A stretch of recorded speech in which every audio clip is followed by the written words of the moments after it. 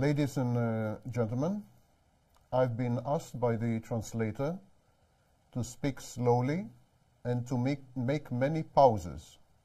That means I have to talk like Joe Biden, not like Donald Trump.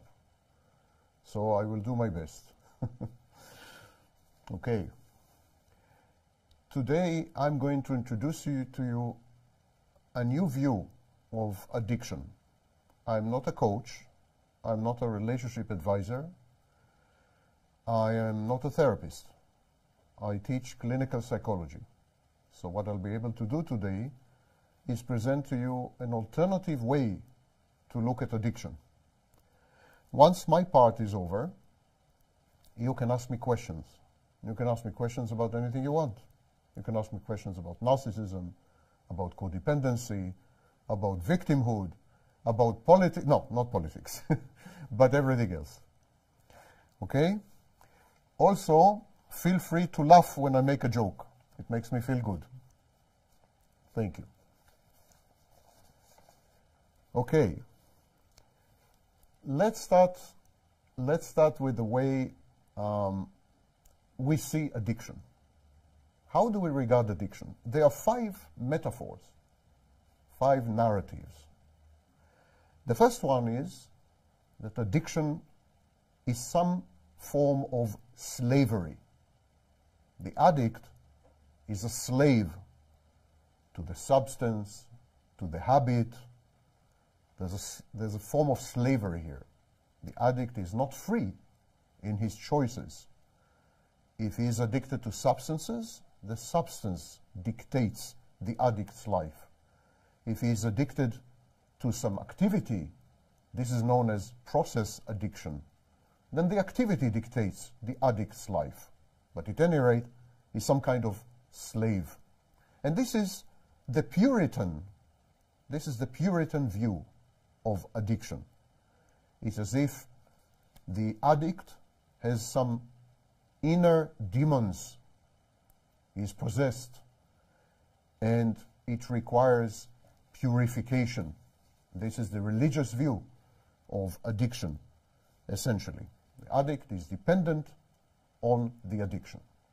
The second way to look at addiction is the addict is some kind of robot. The substance takes over the brain, and the substance compromises the brain, and then the addict becomes robotic. The behaviors of the addict, choices, decisions, they're all dictated by the substance. There's a process of automation.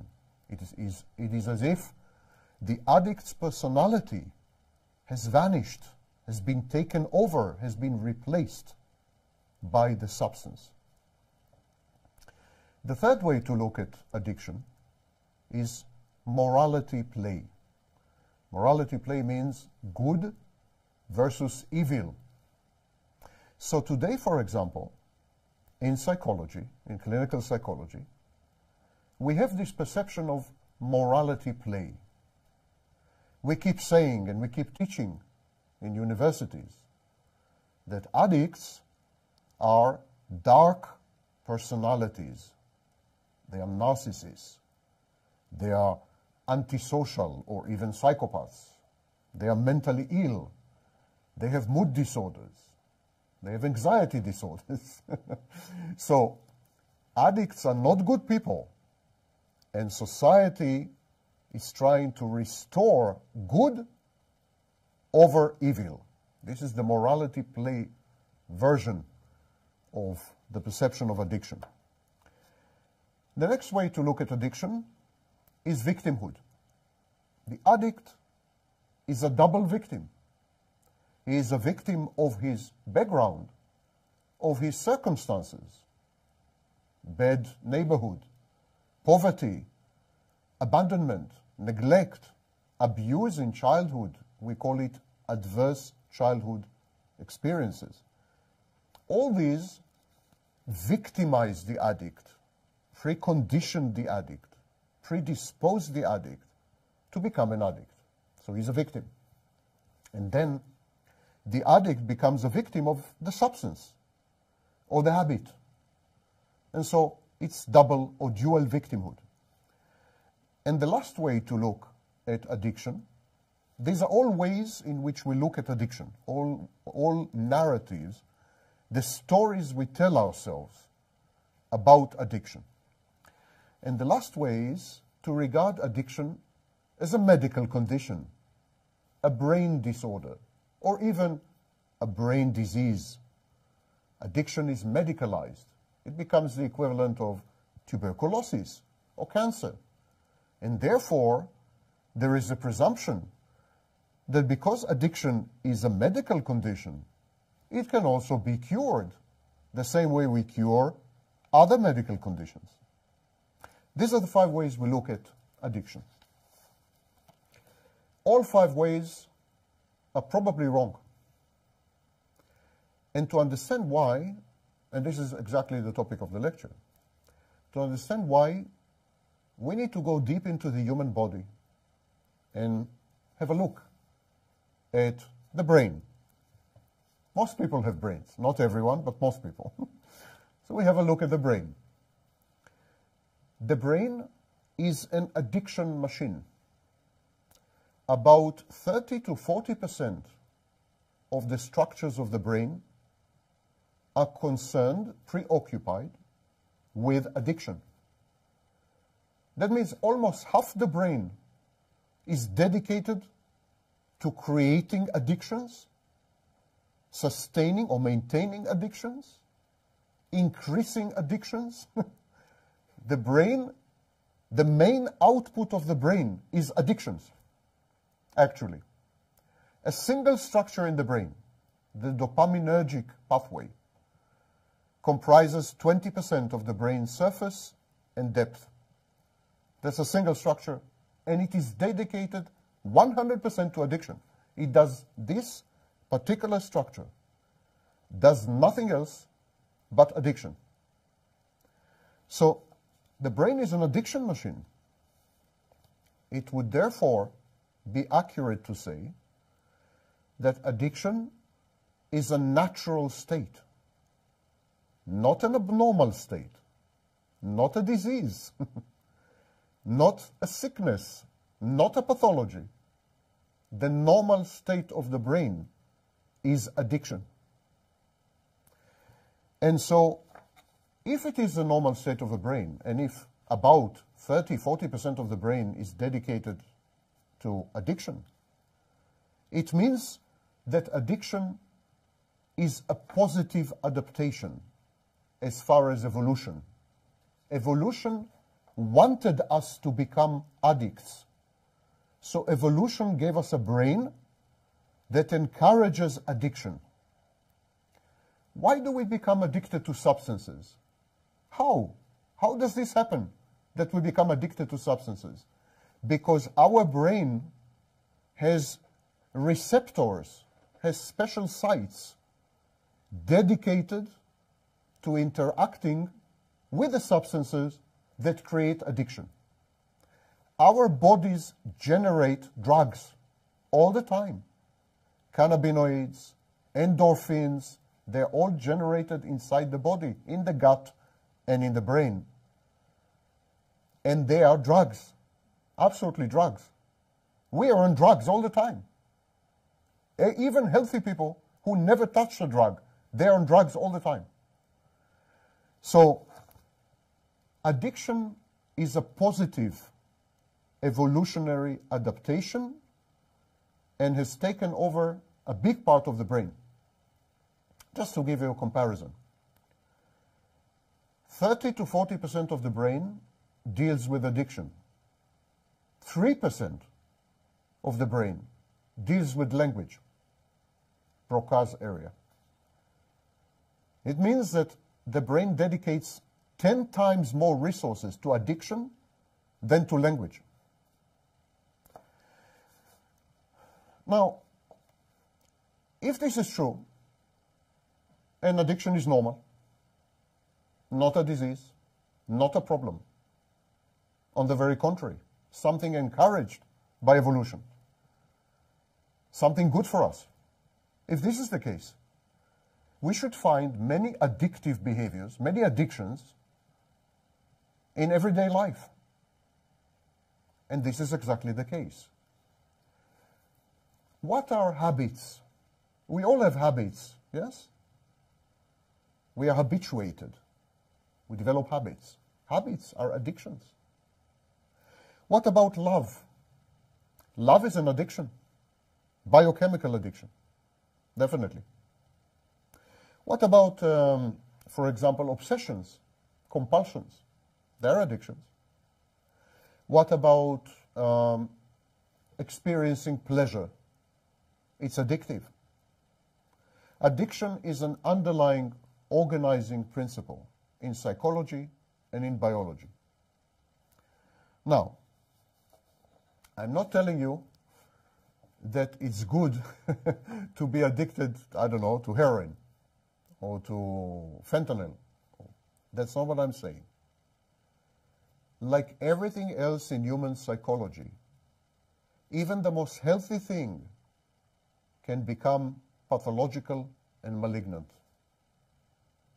There is a healthy, benign form of love, and there is a pathological, malignant form of love. There is a healthy, benign form of self-love, and there is a pathological, malignant form of self-love known as narcissism. This is narcissism. There is a healthy, benign form of addiction, and there is a malignant form of addiction. Everything healthy has the equivalent, the pathological equivalent. Everything in human psychology. So what are the psychological functions of addiction? Why did evolution why did it give us this gift? Why our brains are designed to create addiction all the time? The first thing is that addiction reduces anxiety. Addiction is anxiolytic. When we feel anxious, when we have an inner conflict, it is known as dissonance, addiction changes all that. It's kind of medicine. It's a form of self-medication. The next thing is that addiction prevents many pathological, psychological processes, such as dysregulation and so on. But of course, when you carry addiction to extremes, when you are too addicted, when addiction is malignant, then of course it is self-destructive. It is self-defeating. Addiction that is malignant, addiction that is sick, addiction that is pathological, is not the same as healthy addiction. And this is what I'm trying to teach you or to convey to you today. There is such a thing as healthy addiction, and there is such a thing as pathological addiction. It is not true that all addictions are pathological. Completely untrue. Some addictions are bad. Some addictions are pathological. Some addictions are malignant. By no means all addictions. Addictions are necessary. They're good for us. Addictions in general are good for us. They help us to regulate our internal space. They help us to love. They help us to form habits, to get used to routine, to daily life. We could never do any of this without addictions. The baby gets addicted to his mother.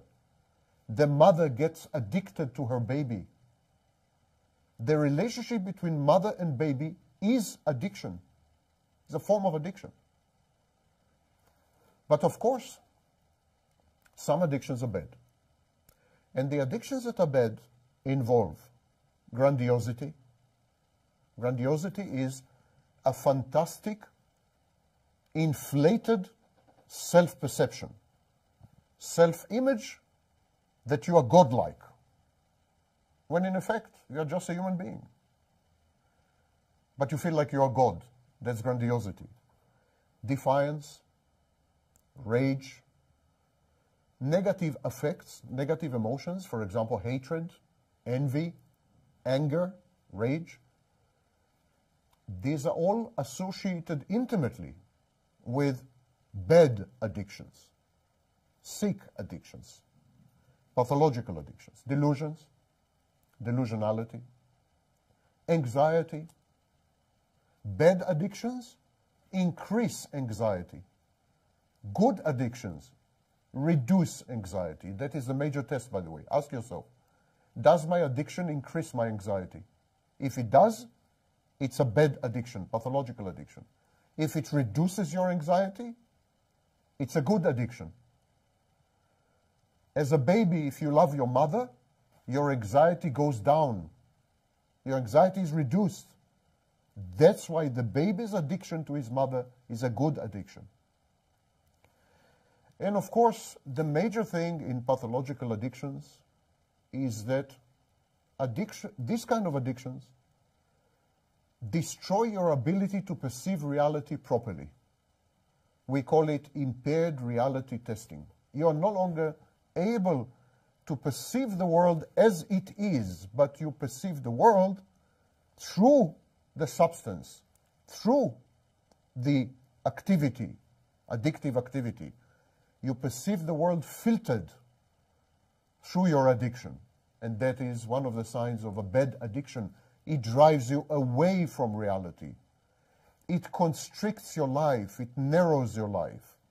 While a good addiction drives you towards reality, to be in touch with reality, and expands your life, makes you grow and develop. Now, there have been studies that linked malignant or bad addictions or pathological addictions to psychopathy and to behaviors which are reckless or novelty-seeking or risk-taking. These behaviors are common in psychopathy. So we have studies by Berman and Noble, Lewis and Buchholz, and others. And these studies, especially in the 90s, demonstrated a clear and very strong link between developing pathological addictions and having some kind of psychopathy. And I'm saying psychopathy, not narcissism.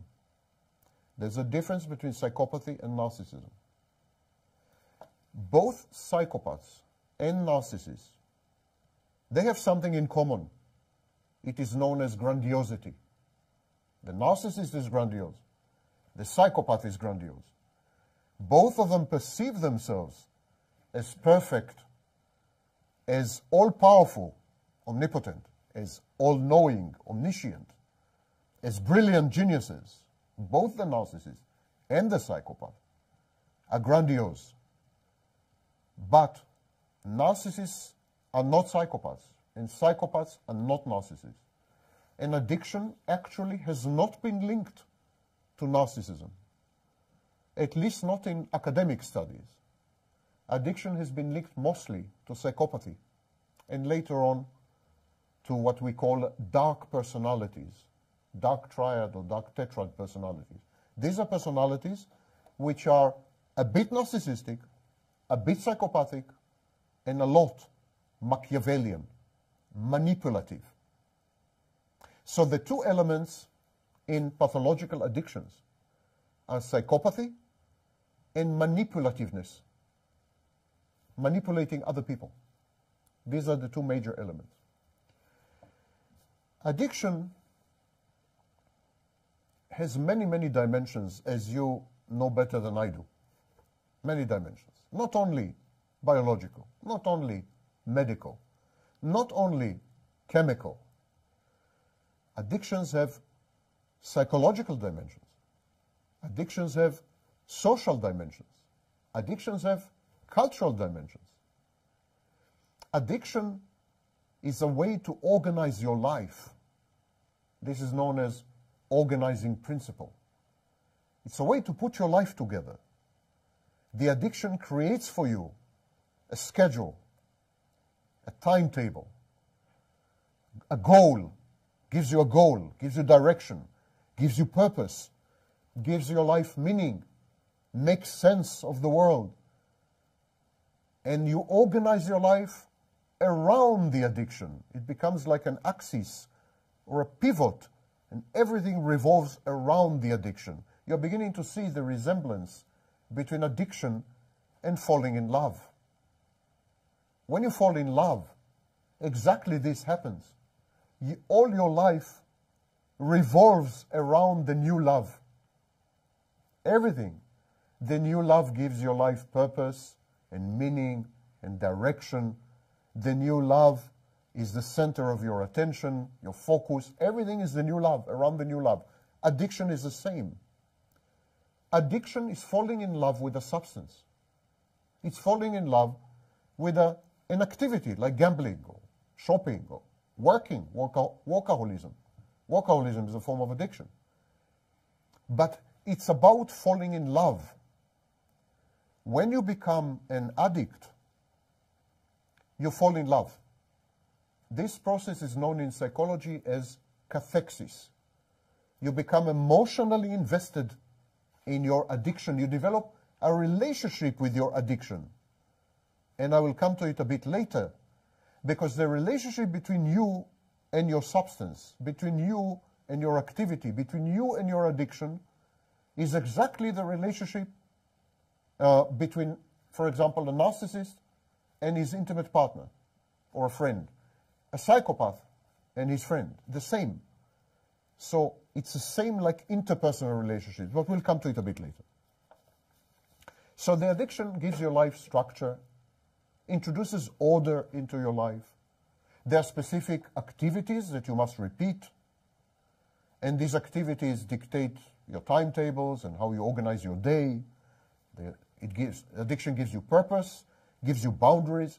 Addiction, in other words, is the equivalent of a religion, a private religion, because it involves rituals and ceremonies, exactly like religion. And the rituals in addiction are in time and in space and social.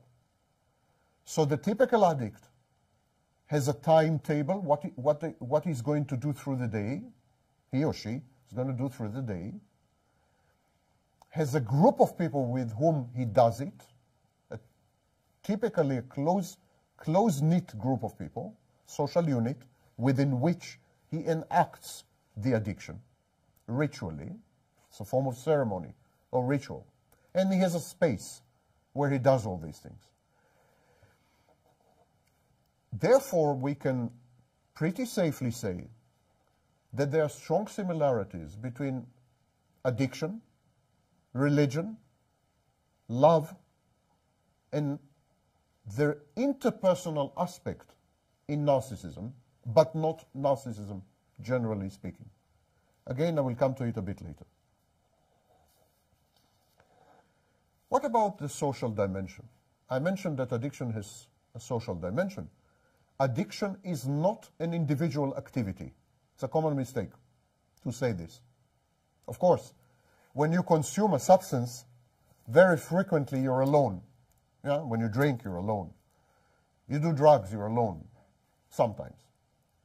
Although, statistically speaking, most addicts consume substances in groups, not alone, statistically. But you could do it alone. But even when you do it alone, it's not an individual activity. It's a social activity. Addiction requires you to overcome, destroy, fight against, resist inhibition. Inhibition is a voice in your head that tells you, don't do this. It's not okay to do this. It's wrong of you to do this. This is called inhibition. And the addict overcomes the inhibition. The addict becomes disinhibited. But what is this voice? Where does it come from? It comes from mother. It comes from father. It comes from a teacher. an influential peer. It comes, in other words, this voice in your head comes from other people. It's not your voice. It's a voice that you received, that you acquired from the outside, from other people.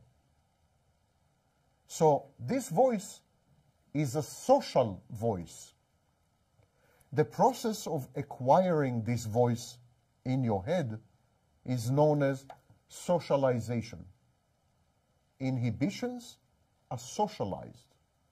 If you have a voice in your head that says to consume heroin is wrong, it's bad, or even maybe it's a crime, this voice doesn't belong to you. It's not your voice. It's the voice of society. So even when you're completely alone in a room, you and the bottle in you, there is always a third party with you, society. An addiction is a rebellion, an act of defiance against society. And that's precisely why society gets involved. Society gets involved because addicts sometimes hurt and harm other people. But society also gets involved when the addict does not harm other people. Why is that? Because it's a social act. Addiction is a social act. Consumption is a social act. It's an in-your-face act. It's a poking the eye of society. The society must respond in order to restore authority and order. We call this kind of behavior contumaciousness, rejection of authority. Now, society, of course, encourages some types of addiction. For example, in the United States, they encourage workaholism, addiction to work. They literally encourage it. They give you money, more money, and so on. They encourage you to work 80 hours a week, 100 hours a week, to neglect your family, to not have a family. Social media is addictive. It is based on conditioning. So these are examples of addictions that society encourages. They want you to become an addict to, for example, work, or to having a family, or to being in love, or on the contrary, to being single, to not have a relationship, because you need to consume, to be in social media, and so on. All these are addictions that society pushes on you, and they are known as sublimated addictions, addictions which are socially acceptable. But there's a series of addictions that society rejects. So addicts are punished, addicts are doomed whenever they engage in addictions that society frowns upon, that society discourages. And addicts are rewarded, they're promoted, they are awarded when they engage in addictions that society wants them to engage in. It's unfair. It's unfair because society tells you what you should be addicted to, what you can be addicted to, and what you cannot be addicted to. It's a social dictate. Consumerism is an addiction. Workaholism is an addiction. Falling in love is an addiction. Singlehood is becoming an addiction because singlehood is self-sufficiency and it's very empowering. Many, many behaviors and traits and characteristics of modern society are highly addictive. One could say that postmodern society is founded on addictions. Addiction to entertainment, addiction to money, addiction to work, addiction to sex, addiction to substances.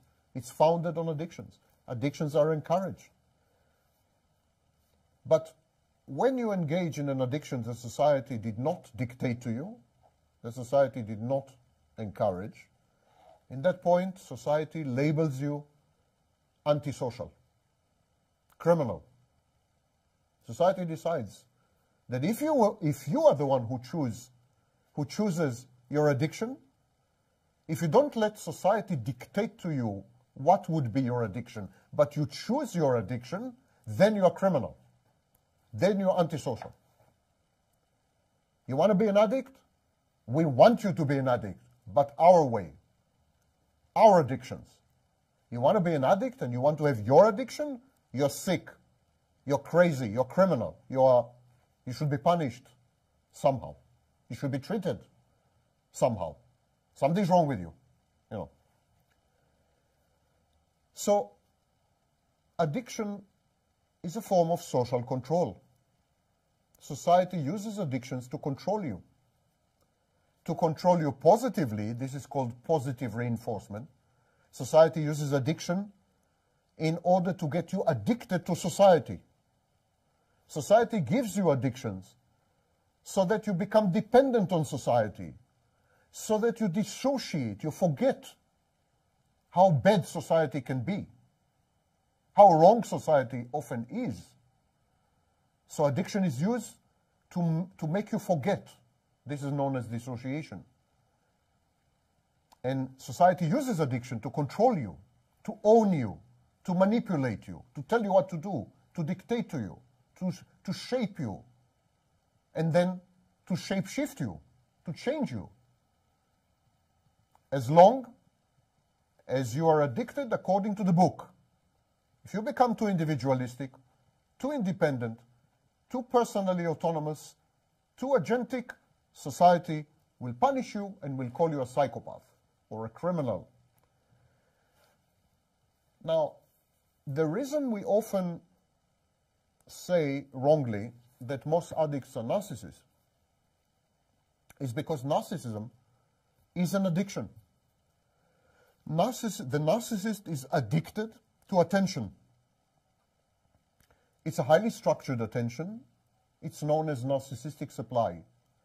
The narcissist is addicted to this supply, is addicted to this attention.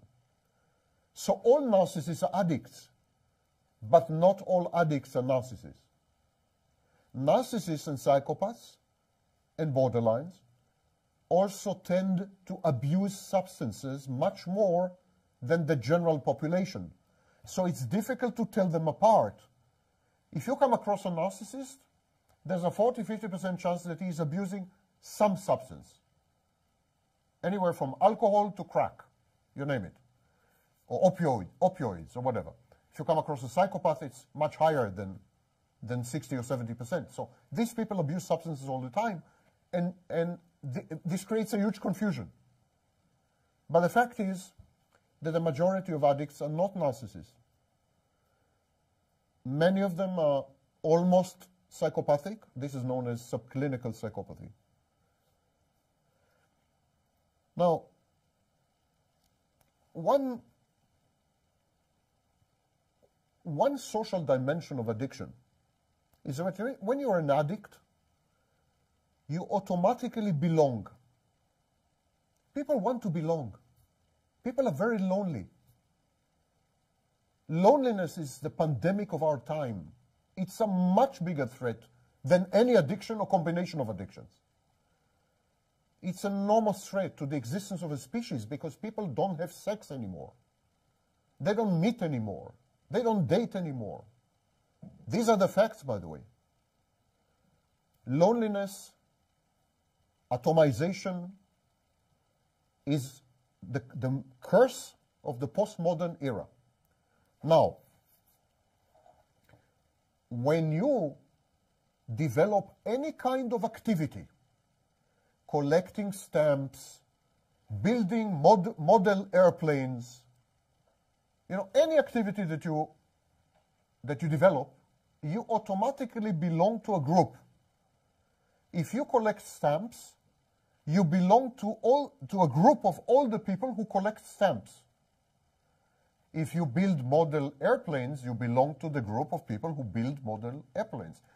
And if you do heroin, you belong to the group of all the people who do heroin. Addiction is a pathway to social belonging. The minute you become an addict, and it's not only substances, it's, shopaholism, workaholism, gambling. If you're a gambler, for example, automatically, when you're a gambler, pathological gambler, not a professional gambler, but a pathological gambler, automatically you begin to have gambling friends. You go to casinos, these are gambling spaces. You get a life. The addiction becomes your life. Before you develop the addiction, you have no life. The minute you develop the addiction, you belong to a subculture. You belong to a group. There are people around you who are like you. They're like-minded. They do the same things as you do. And you belong. You can talk to them. You can share experiences. You know, it's a very good sense, good feeling in effect. Even if the members of the group are hostile, psychopathic, dangerous, criminalized, you still belong. And the belonging is much more important to human beings than any risk and any danger.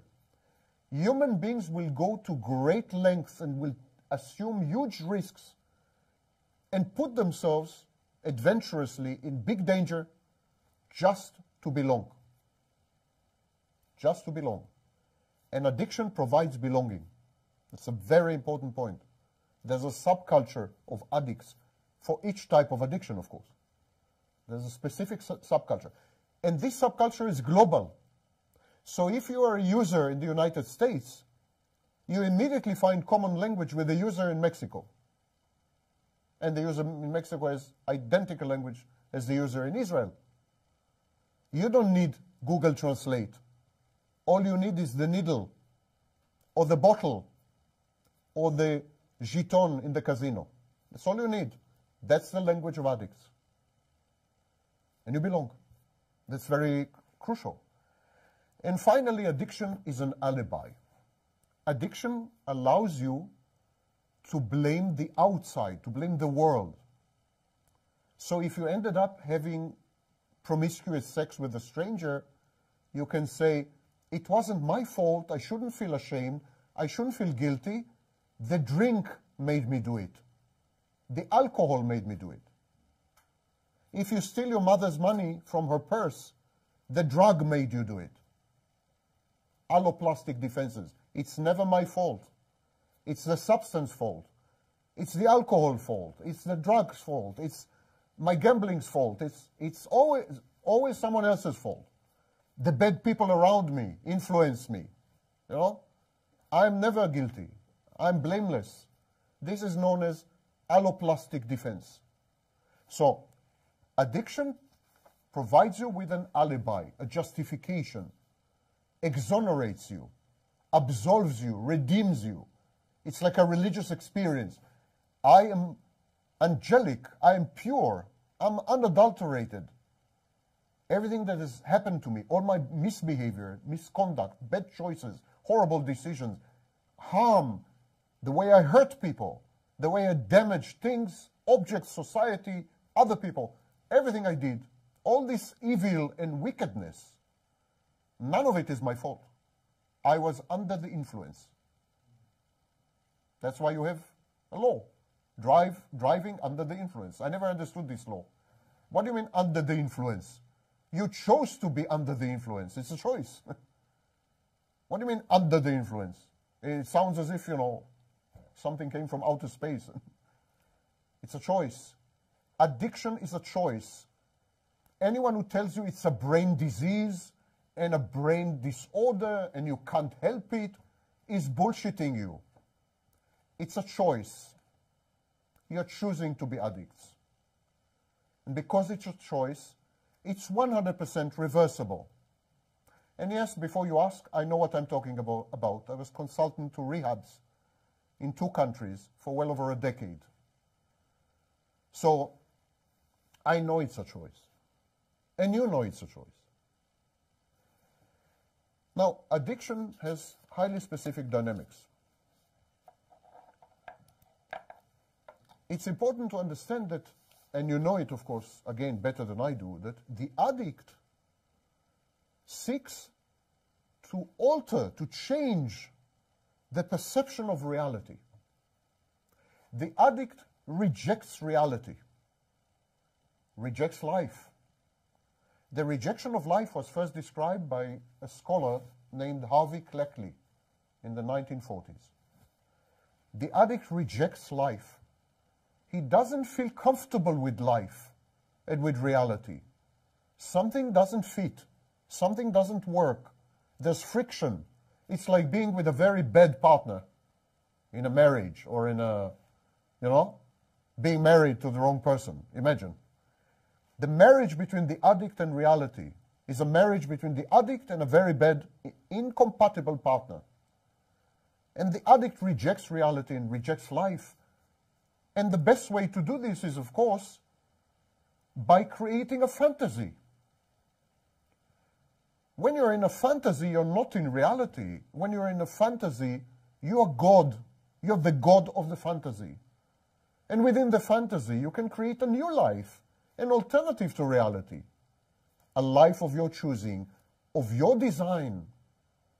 A life that fits you like a glove. This is the power of fantasy. And that's why the fantasy defense sometimes takes over the individual. For example, in narcissism. The narcissist has an overdeveloped fantasy defense. These people reject reality. But in order to reject reality efficaciously, it's not easy to reject reality. Reality fights back. Reality pushes back. You're rejecting reality, reality pushes back. Reality intrudes. Reality invades. There are all kinds of information and data and events and people that challenge you, undermine your fantasy, mock you, criticize you, disagree with you. It's not easy to maintain a cohesive fantasy in the face of reality, because reality is always bigger and stronger and all-pervasive. So how do you do that? In order to change reality into a fantasy, in order to transition into a fantasy, and by the way, the clinical term is paracosm. In order to transition into a paracosm, which is virtual reality, kind of virtual reality, you need to reject not only reality, but you need to reject yourself. So you need to change the way you see reality. Not only reality, but the way you see reality. And how would you change the way you see reality? By becoming not you. The only way for you to see reality in a wrong light, to see reality inaccurately, to change reality into a fantasy, the only way is to not be you anymore, to be someone new. So addiction is misperceived as a transformative experience, like a mystical experience. When you talk to first-time users and so on, they describe this as a mystical experience, a transformation. They say, my ego died. I was able to introspect. I became much more empathic. This is typical with psychedelics, but not only. I was thinking much more clearly. I saw so many amazing lights and colors. They describe the interaction with the substance as transformative. So people who drink would tell you that when they drink, they are much less socially shy. They're much less socially anxious. They're improved. The alcohol improves them, makes them more outgoing, more sociable, more daring, more, not less, more. In order to live in fantasy, in order to develop a fantasy and then inhabit the fantasy, you need to reject not reality. You need to reject yourself. Because you are the one who is perceiving reality. Change yourself, and your perception of reality changes. So addiction is a rejection of oneself. Why would you reject yourself? Because you don't feel good in reality. But why don't you feel good in reality? Because there is something inside you that tells you that you are not good for reality. This something is known as the bad object. The bad object inside a human being, inside a person, is a group of voices. We call them clinically introjects. A group of voices that keep telling you, you're no good, you're ugly, you're stupid, you're not attractive, you're a failure, you will never amount to anything, you're unworthy, you're bad, you're evil, and so on. These voices put you down. These voices degrade you, criticize you. It's called harsh inner critic. These voices are sadistic. These voices are your enemies. They want you dead. They want you dead. Where do these voices come from? They come from bad parents, mostly. Not only. They can come from teachers. They can come from peers, influential peers. They can come from role models, even in the mass media, even in social media. But in the vast majority of cases, these voices come from your mother and father, mainly mother.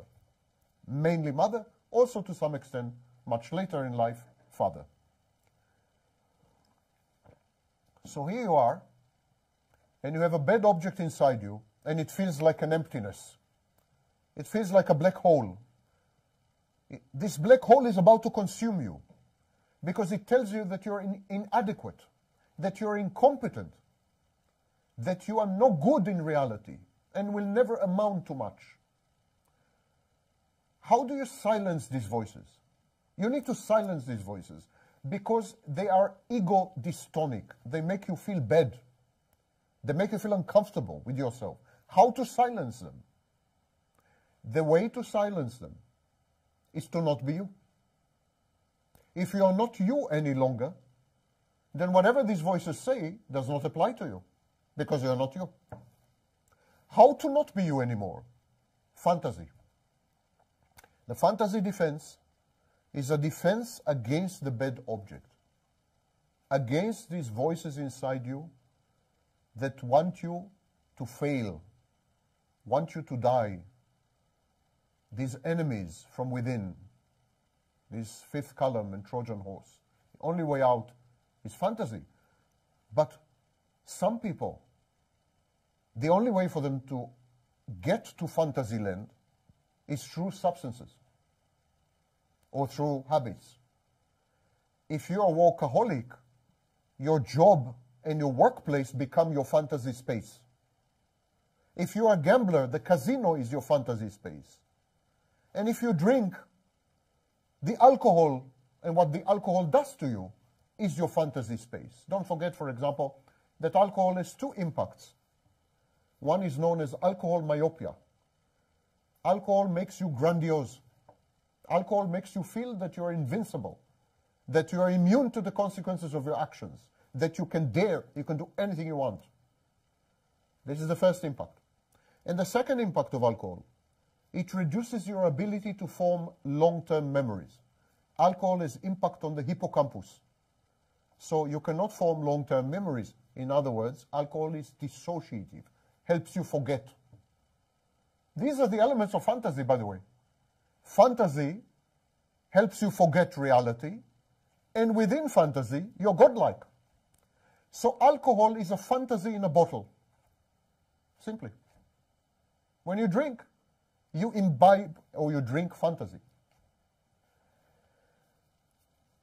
The addictive self-state that is generated in the fantasy is disinhibited. There's no inhibitions, no taboos.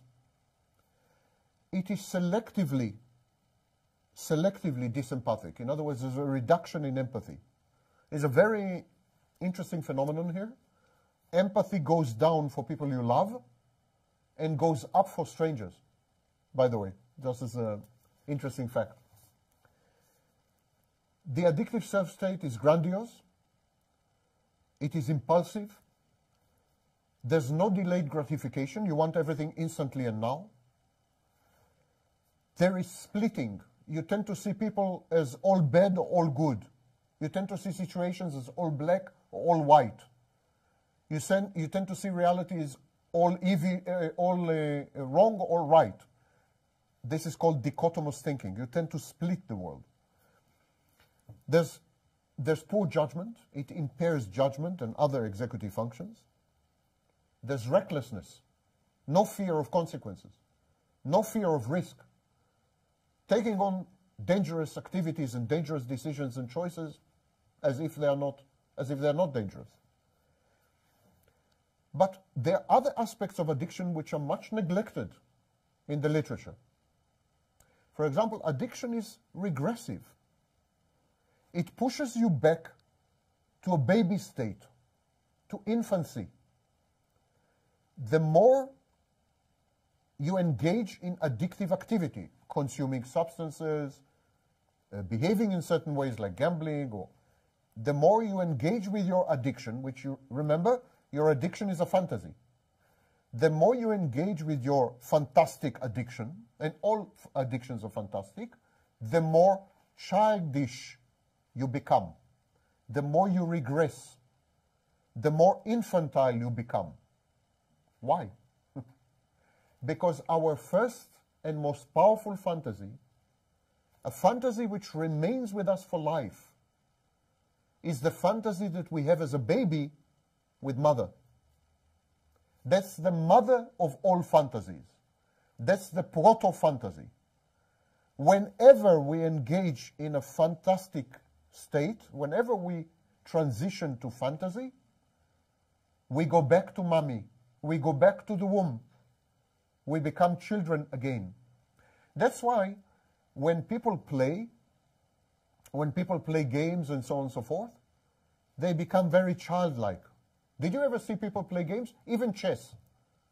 Two people playing chess. One is 80 years old, one is 90 years old. They both become children as they play chess. It's a fantastic space. And all fantasies are maternal, and in all fantasies, you're a child again. So addiction regresses you. Finally, addiction makes you aggressive. The aggression is externalized. In other words, you are aggressive towards other people, towards situations. But sometimes you could be aggressive towards yourself. Addiction generally involves aggression. Addiction is a way to dysregulate aggression.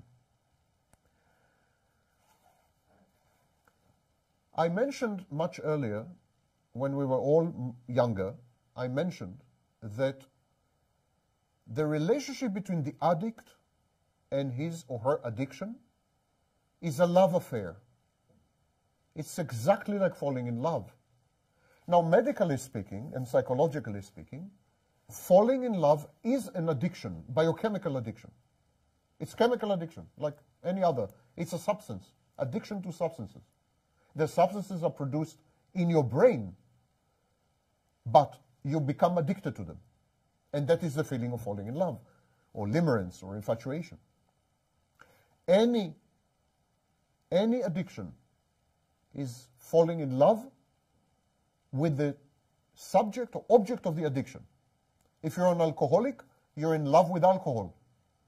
If you're on opioids, you're in love with opioids. If you do heroin, smack or whatever, if you do coke, you're in love with heroin, with coke. You're in love with the substance or with the activity that constitute the addiction. And now, this love is within a fantasy space, because we also said that addiction is a fantasy. So there is a fantasy. In this fantasy, there is the addict and the object of the addiction, like alcohol or whatever. And the two of them fall in love with each other within the fantasy. Now, starting in 1989, a psychologist by the name of Sander studied love relationships within fantasies, not in reality. Not when you fall in love with someone in reality. What happens to you when you fall in love with someone within a fantasy? And this is known as shared fantasy. What happens then? And he made a few discoveries about, and I developed his work much more. And today we discuss love relationships within fantasies, for example, in the case of narcissism. But the addict has a love relationship with the object of addiction within a fantasy. So, for example, the addict idealizes the object of addiction. The addict would idealize his drug. He would say, the drug makes me much more creative. When I'm consuming the drug, I'm much more creative. Or when I'm consuming the drug, I'm a much nicer person. I'm more empathic. Or when I'm consuming the drug, I can do anything. I have a lot more energy, and I'm decisive, and I'm ambitious. And so the addict idealizes the substance. The same way a narcissist idealizes his intimate partner. The substance is the addict's intimate partner, in effect. So there's idealization. And gradually, a relationship develops between the addict and the substance, or the addict and the activity. And when you listen to addicts, they discuss substances and activities as if they were people. A typical addict would discuss the alcohol or the fentanyl or whatever it is, would discuss it as if he was talking about another person. Because the relationship is really interpersonal. The substance or the activity become anthropomorphized. They become human-like. You know, when we discuss animals in fables, or we give the animals human qualities. We say that the fox is sly, yeah, and the scorpion is wicked. We give the animals all kinds of human qualities. This is called anthropomorphism. We do the same. Addicts do the same with their drug of choice, with their substance, with their activity. It becomes human-like. And their relationship is like the relationship they would have with another person.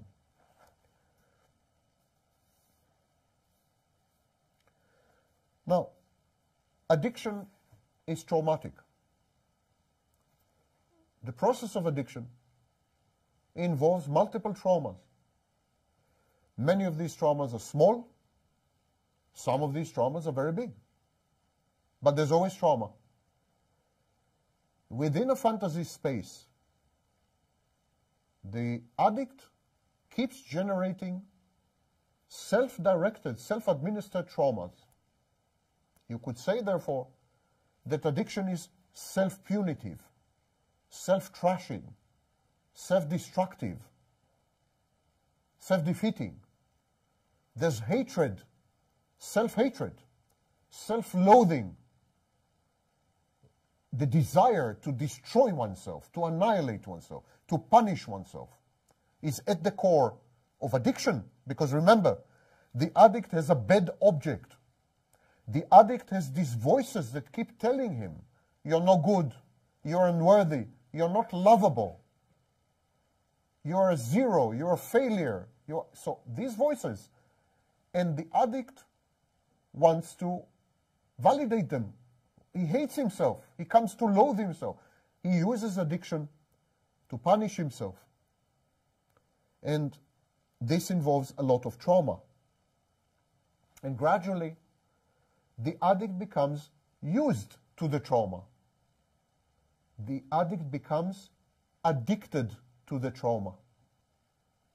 Actually, what happens in addiction, there are two phases. The first phase is getting addicted to the substance, getting addicted to the habit, to some activity. That's the first phase. But then there's a second phase, addiction to the consequences, addiction to the trauma. I start to drink, I develop a relationship with the alcohol, a love relationship with the alcohol within a fantasy. Okay, I idealize the alcohol. But then I'm beginning to have accidents. I end up in prison for drunk driving. So I'm beginning to suffer trauma. And I'm getting addicted to these traumas, no longer to the alcohol, but to what the alcohol does to me. This is secondary addiction. Because I hate myself, I want to punish myself, I want to destroy myself, the alcohol becomes my best friend. The alcohol allows me to do all this, to accomplish all this. So he becomes my best friend. I can no longer live without the alcohol, but not because I'm addicted to the alcohol. I'm addicted to the consequences of alcoholism. Trauma becomes my comfort zone. I feel good with trauma. I feel comfortable with trauma. I develop what is called ego syntony. I seek the trauma. Because when I punish myself, when I destroy myself, when I defeat myself, it is then that the voices inside me are satisfied. They're happy now. They told me that I deserve to die, and here I am, committing slow suicide, suicide in slow motion, and this silences them.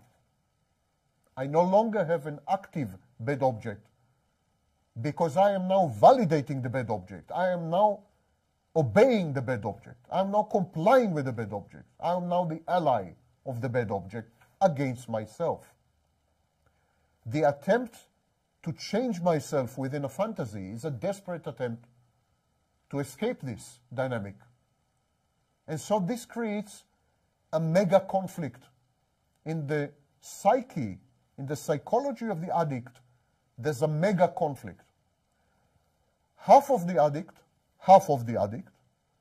wants to kill the addict, wants to destroy the addict by using the addiction.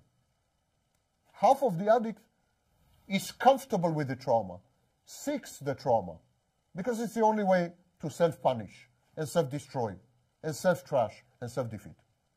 The other half of the addict wants to change, to become not you, to create a fantasy and to escape into the fantasy. Because there's fear. Fear of death. Fear of self-destruction. It's terrifying to know that something inside you pushes you to die, pushes you to self-destruct. So you need to defend against this. And the defense is, I am no longer going to be me. I'm going to be someone else in a fantasy. And this creates what is called dissonance. The two parts are fighting. Now this would explain, for example, post-rehab recidivism. In rehab, we have about 90+ % success.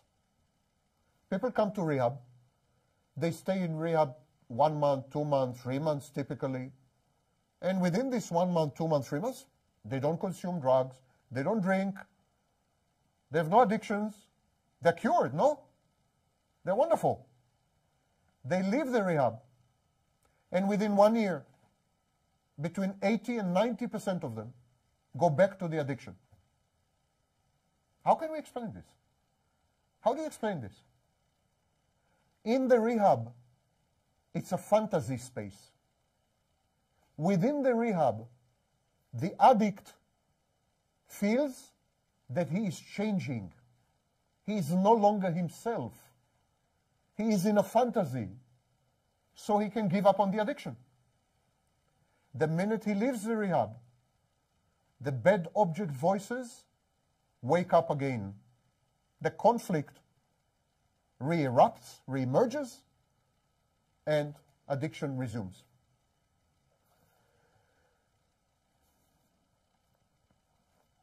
Addiction, therefore, is a form of self-harm, self-abuse. It's exactly like in borderline personality disorder. People cut. People self-mutilate. They cut themselves. They burn themselves. Or they have promiscuous sex with strangers. 12 strangers in a single night. You know, these are all forms of self-harm.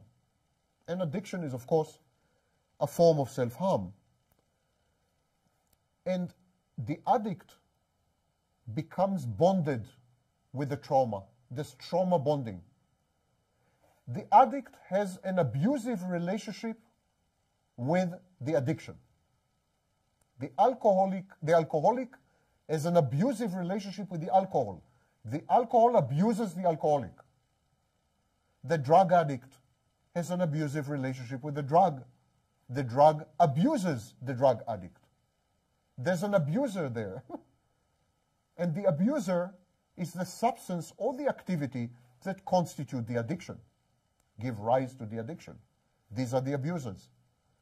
And the addict is the abused party, the victim of abuse, the survivor of abuse. The dynamic is identical, absolutely identical to an abusive interpersonal relationship. So there's a lot of trauma bonding, what is called the Stockholm Syndrome. The addict becomes dependent on the addiction for self-regulation. The addict uses the addiction to somehow regulate himself or herself. There's an illusion, if you talk to any addict, there's an illusion of self-control. 9 out of 10 addicts will tell you, I can stop any minute I want. I'm totally in control. The substance doesn't control me, I control the substance. And they have this elaborate accounting or mathematics. Yesterday I drank half a glass, today it was less than half a glass. You know, they have all these numbers, and because they want to feel that they are in control. It is a form of self-deception. They want to feel that they maintain discipline. They want to feel that the addiction is at the service of the addict. But that's not true. The addiction rules the addict because the addiction is the abuser. The addict is the victim, and the victim is bonded with the abuser through trauma bonding. It's exactly like in a typical relationship. So what do I suggest, to cut a long story short? I gave you a headache with all these analyses. What? I'm addicted to coffee. So what do I suggest? If it were up to me, how would I have treated addictions of all kinds? By the way, all addictions are identical psychodynamically. There is no point to try to say alcoholism is one thing, drug addiction is another, workaholism is another, gambling is it's not true. All addictions have identical structure, identical reasons, identical etiology, identical outcome. They're all the same. So if we were successful in developing a treatment modality for addiction, it would apply to all addictions. Process addictions, these are addictions that are comprised of an activity or a habit. These are known as process addictions, or chemical addictions, substances. So I've noted that recidivism is high. In other words, our current methods of treating addiction suck. They don't work. None of them. There is no treatment for addiction nowadays. Anyone who tells you otherwise is lying to you in a self-interested way, because people make tens of billions of dollars off treatments of addiction. None of these treatments work. The only treatment I know for addiction is when the addict decides to stop. That works. 12 steps provide a supportive environment for the addict to decide to stop. So 12 steps is a way to push the addict to reach this conclusion. But strictly speaking, 12 steps is not a treatment modality. It's an environment. It's an environment with triggers, environment with incentives, environment with philosophy, with an ideology, but it's not a treatment. All the chemical treatments are temporary and they don't treat the core issue of addiction. All the psychological treatments, and we have quite a few, none of them works. They work wonderfully in rehab, The minute the addict exits the closed simulation of reality that is rehab, the addict relapses. Relapse is universal, period. So it's not working. There's another problem which you are more aware of than I am, and that is substitutive addiction. If you treat an alcoholic and he stops to drink, he will develop a love addiction. He will become addicted to love. And if he stops drinking and does not develop a love addiction, he will begin to do drugs or begin to spend a lot of money, shopping, or begin to work 150 hours a week. Addictions are substitutive. When you get rid of one of them, the addictive behavior erupts like a volcano in some other way. That's why, until recently, we used to believe that there is something called addictive personality. We no longer believe in this. This is no longer acceptable. But we used to, because we saw that an addict is an addict is an addict. Whether he's addicted to weed, whether he's addicted to opioids, whether he's addicted to alcohol, it's all interchangeable. He gets rid of one addiction, he develops another. So there is this problem to consider as well. Remember how I opened my lecture a long, long time ago? I said that addiction is a healthy thing. It's a good thing. There are good addictions. And it's a mistake to say that all addictions are bad, because we are built for addictions. Our brains are constructed to encourage addiction. So I think we should encourage healthy addictions.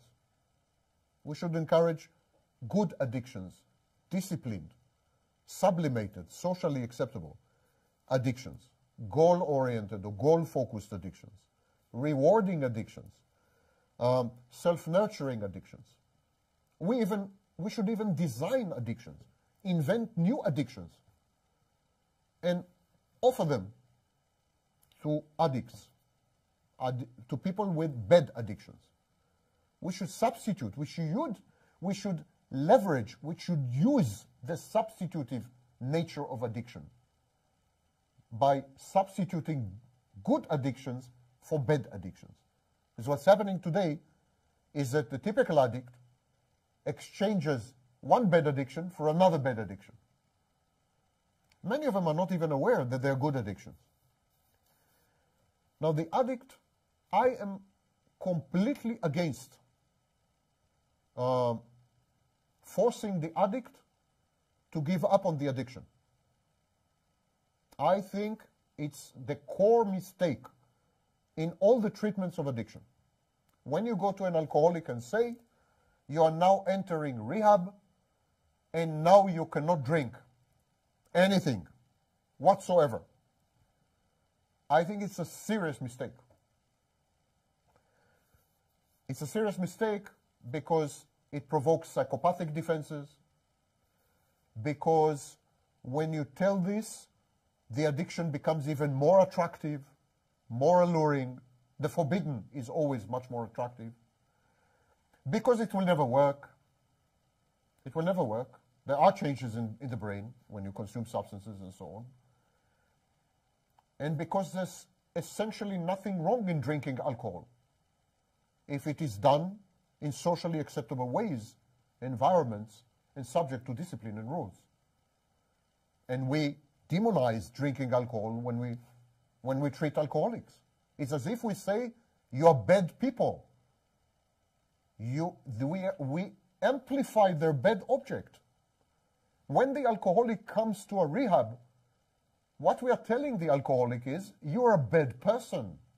You did a bad thing and now you should stop. What are we doing? We are collaborating with a bad object against the addict. And this pushes the addict to addiction, which is the only solution he knows, how to escape from reality and from the bad object. We're doing everything wrong. We're doing everything completely opposite what we should do, in my view. So, I would allow addicts to continue to consume substances. Now, of course, I know the famous maxim which is nothing more than a theory, by the way, that if you give an alcoholic one drink, he will end up drinking the whole bottle. In other words, that alcoholics have poor impulse control, and that if they start to drink, they cannot stop. There's cravings.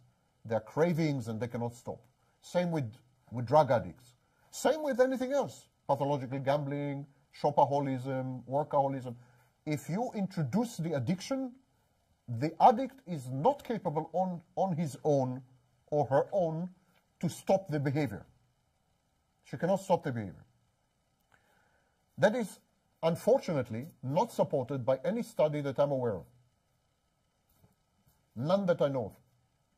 It is a lore. It is a kind of a myth or kind of a story, or I don't know how to call it. It's kind of a urban legend. It is true. The phenomenon of cravings and so on is very true. Impulse control is a serious problem. It's all very true. But it is not true that loss of control is guaranteed in all cases. Depends crucially on the environment, on the circumstances, on the incentives, on the messaging, on the signaling, on the social milieu, people around the addict, on the addict's collaboration, whether the addict is committed to an agenda, therapeutic alliance, and a million other factors. You cannot generalize and say, if you give an alcoholic a single shot, he's going to drink the whole vodka bottle. It's sometimes true, but not necessarily always. So what I would do, if I were in charge of a rehab, for example, I would allow the convicts, I would allow the inmates to continue to consume the substances. Of course, in a regulated manner and, not out of control, but in a controlled manner. I would allow them, and of course, gradually I would move them to substitutes, the classical methods. But I would definitely not cut them off the addiction. That's a serious mistake. I would allow them to continue with now this is known as exposure therapy. In exposure therapy, what we do, we expose the person to what the person fears most. If you're afraid of spiders, in exposure therapy, you will be exposed to spiders. The addict is traumatized by the addiction. The only way, in my view, is to expose the addict to the addiction, the same way you expose the arachnophobe to a spider. In other words, to crystallize the trauma, to make it clear to the addict that he is traumatized, and this is the source of the trauma. This is what you should be afraid of. Here it is. Here it is. You want to drink? Drink. You want to do drugs? Do drugs. They're all on the table. But you should know this is the source of your trauma. This is the source of your self-destruction, and so on and so forth. So we need to teach the addict not to give up on the addiction. That is impossible to accomplish, period. We need to teach the addict to control the addiction, to manage it, to regulate it, to switch to other addictions, which are good addictions, to modify the addiction, to teach the addict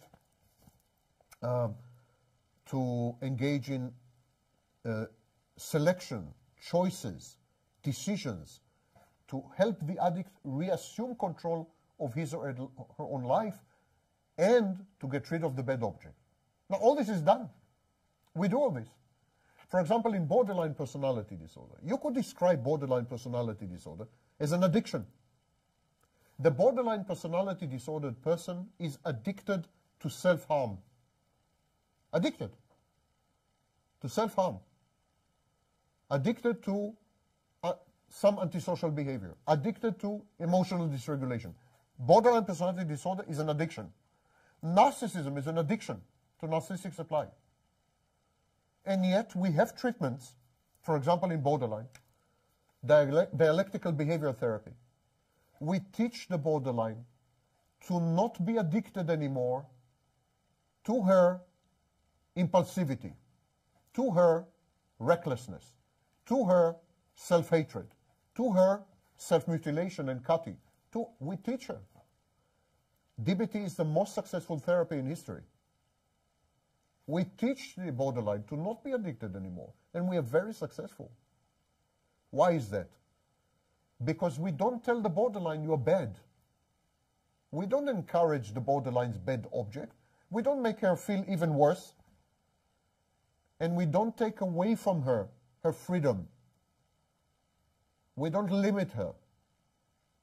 We don't tell them, in DBT, we don't take away from the borderline sharp objects, like a knife. We don't do that. Even though we know that the pressure of the DBT, the stress, would encourage her to cut, to self-mutilate. But we show her that we respect her and we trust her. It's a collaboration. It's a work together. And we make her understand that her borderline personality disorder is the enemy. It is a source of trauma.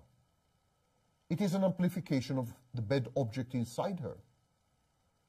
It is not a friend. It should not be idealized. You shouldn't say that your addiction makes you better in some way, more creative or more I don't know what. You know that mentally ill people are invested in their mental illness. Do you know what is the most common resistance to treatment among mentally ill people? They say, if I get better, if I lose my mental illness, I will not be creative anymore. That's the most common objection to treatment. And yet we teach them. It's done. It's doable. Everything is an addiction. That we insist that only some things are addictions. This is what is misleading us. That's why we don't think the right way. Everything is an addiction. We're addicted to everything. Addiction is the way we relate to the world, period. Starting as babies. So, we need to teach the alcoholic how to drink, not how to not drink. We need to teach the alcoholic how to drink, not how to not drink. It's a crucial distinction. It's a revolution in thinking. Because today we are trying to teach the alcoholic how to not drink.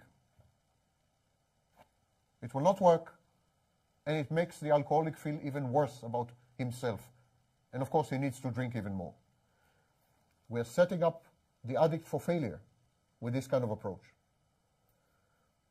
Similarly, we should teach the narcissist how to extract narcissistic supply, because the narcissist is addicted to narcissistic supply.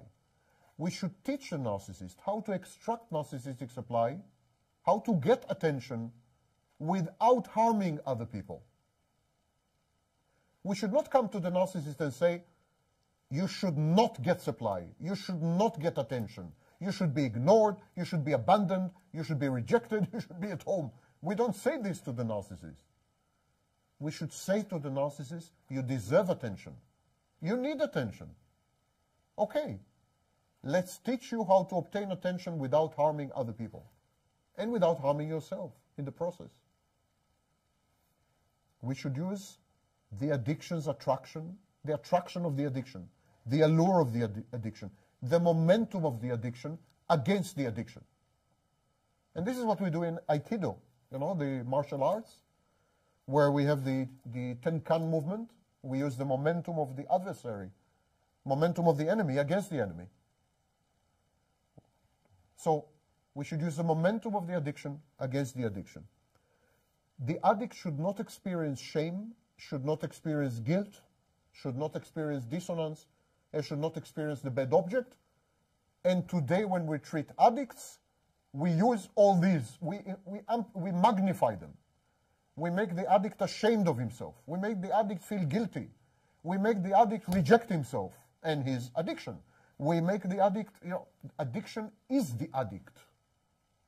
The fantasy defense of the addict is the addict. When you reject the addiction, you are rejecting the addict. There's no two ways about this. No two ways about this. What kind of treatment is this? Imagine that you go to a hospital with tuberculosis and the doctor tells you tuberculosis, it's a disgusting disease and you're a disgusting person because you have tuberculosis. Can you imagine something like this? Or HIV, AIDS, which is exactly how AIDS started. Doctors were shaming the homosexuals with HIV. It's not done. Should not be done. The big ally of the therapist working with the addict, the big advantage is the addict's conflicted relationship with the addiction. As I explained, the addict is divided in two.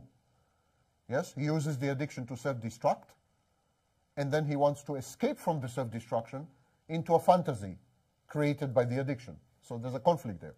That is the advantage of the therapist. The therapist should help the addict develop regulatory management, responsibility, an internal locus of control, the belief that the addict controls his life, not the addiction, not other people, not the world, not Donald Trump, not anyone. The addict controls his life. So, internal locus of control, and a balance of defenses. Sometimes the addict should blame himself, sometimes he should blame others, autoplastic, alloplastic defenses, and so on. This is healing. Healing from addiction is not about giving up, changing dramatically. That's not healing. Healing from addiction is when I used to drink 3 bottles of vodka a day, and now I drink only 1 or 2 shots a day. That for me is good enough. That's healing. And that should be our target. In other words, the treatment of addiction nowadays is grandiose, is narcissistic. Those who treat addicts are grandiose narcissists because they claim that the treatment goal is to destroy the addiction. They feel godlike. They will make the addict give up on the alcohol and the drugs. They are like magicians, wizards. It's nonsense. This is charlatanism, bordering on con artistry. Our goals should be realistic, and we should be humble and modest in the face of addiction, because it fulfills many needs of the addict, and we should accept and understand this. Thank you very much.